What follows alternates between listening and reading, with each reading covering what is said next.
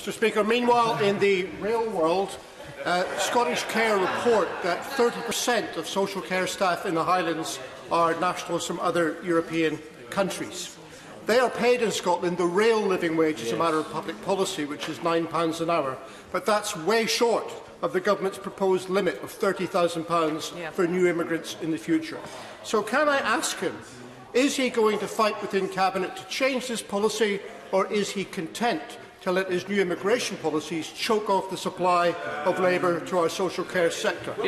We welcome people working in social care from the EU and from the rest of the world, and we need to make sure that that can continue, but we also need to make sure that we can train people locally to be able to work in social care, which is incredibly important.